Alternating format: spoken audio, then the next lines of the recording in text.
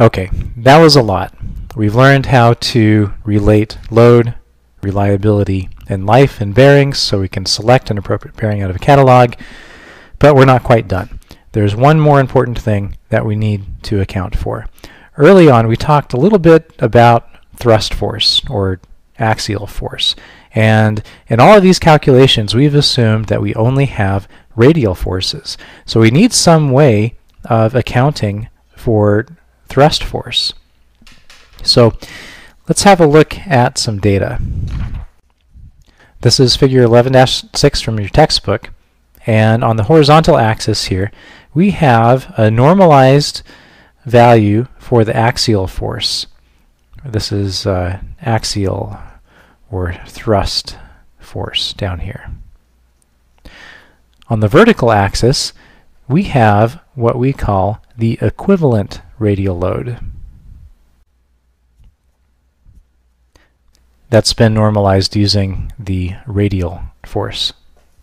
So just to clarify what we mean here. So suppose we have a bearing, and instead of having a purely radial force, which would be straight up and down here, suppose instead we have a force that has both a radial component and an axial component. So I'm going to call this F sub t, the total force applied to the bearing, and we can decompose that. This horizontal component, that will be the axial force, and then the vertical component, that will be the radial force, and then here we have the total force. So the idea here is that we can take this total force, it has both an axial and radial component, and we can come up with a radial force that's larger than this radial force that will give us the same reliability and life results. So in other words, say we have another bearing, but instead of having this force that's at an angle, we have another force that is only in the radial direction, and we're going to call that the equivalent radial force. So I've purposely drawn this a little bit longer. It's a little bit larger than the magnitude of this force. So the idea here is that if we have these two bearings, one is subject to this force with combined axial and radial force, and then this bearing is subject to this equivalent radial force. If they are the same bearing, they will last the same amount of time. That's the idea behind the equivalent radial load, or F sub E. I need to define also this capital V that you see here in these normalized terms. That is called the rotation factor. V is equal to 1 if the inner race rotates.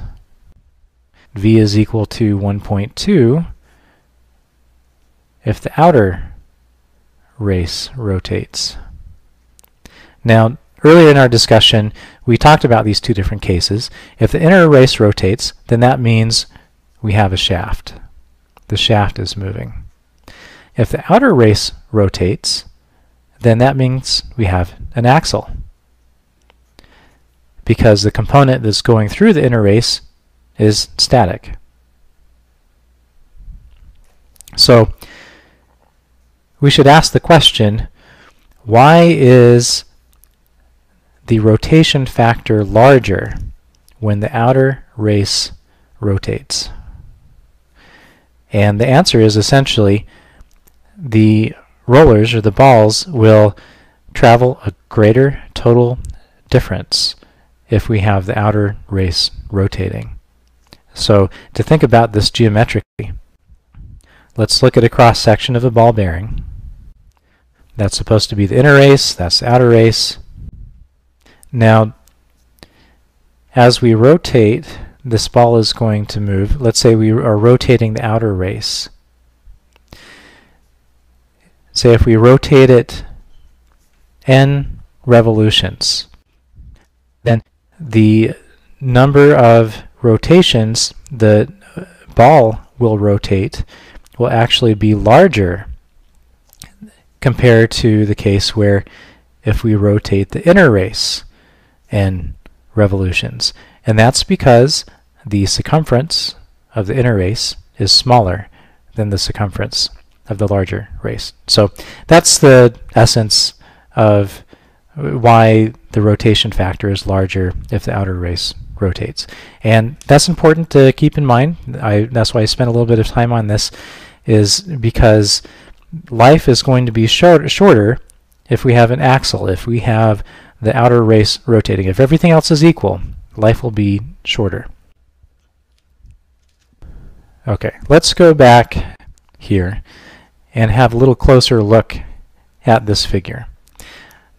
These circles correspond to failure data for bearings, and as we start out over here, we have no axial force, no thrust force. And so that means the equivalent radial load divided by the radial load, of course, is going to be equal to 1.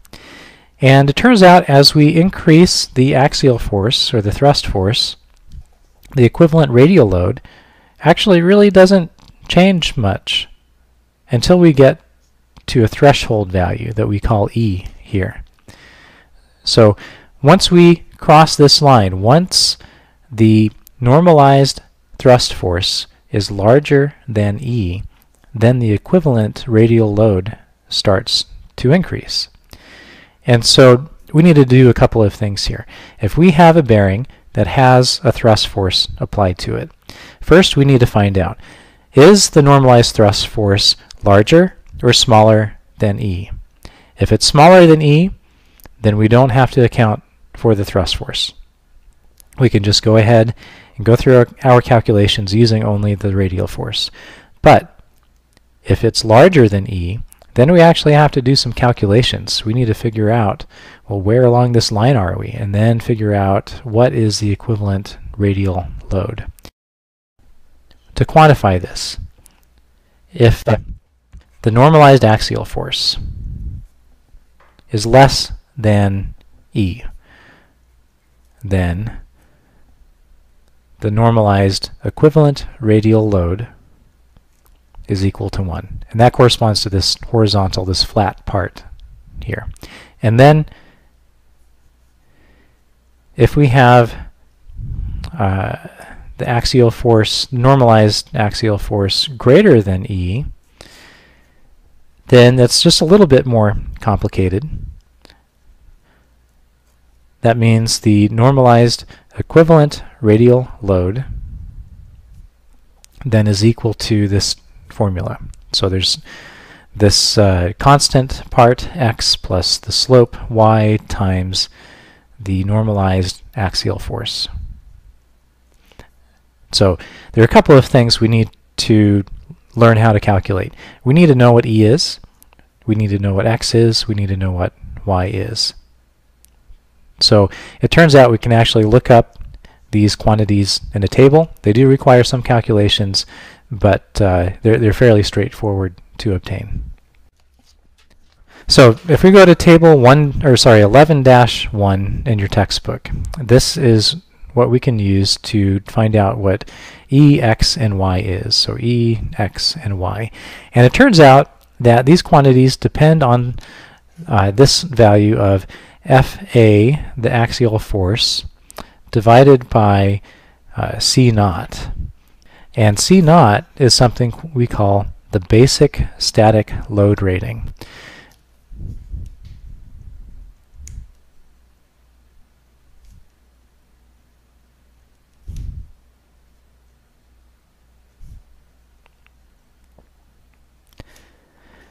The basic static load rating of a bearing is the maximum radial force that a bearing can tolerate without sustaining permanent damage.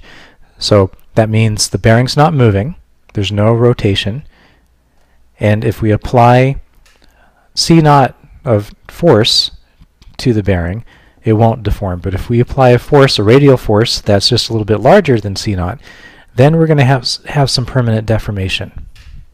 So we need to find out what C naught is, and to do that, we have to know what the bearing is.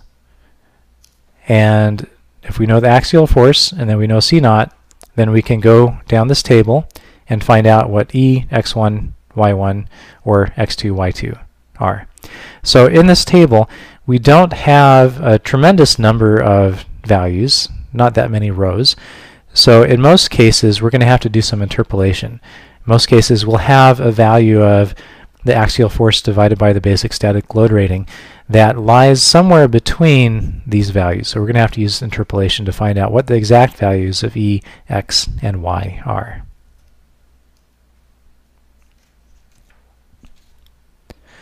So because we need to know what the bearing is to get the value for the basic static load rating, this can be an iterative process.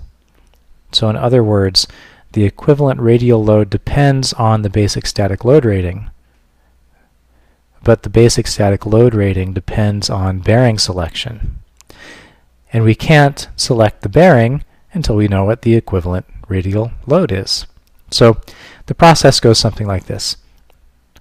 If we know what the axial force is, then we need to choose an initial bearing, which will give us the basic static load rating. Once we know the basic static load rating, then we can use the formulas that we just went through to calculate the equivalent radial load, which also requires that we use table 11-1 that you can see below.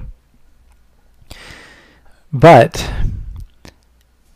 if the bearing that we select cannot handle the equivalent radial load, we're going to have to repeat the process.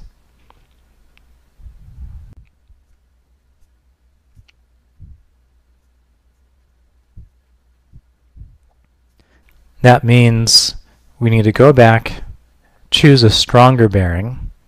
We'll get a new value for the basic static load rating, and then we calculate a new value for the equivalent radial load. And ideally, within a very short number of iterations, you converge on a bearing selection.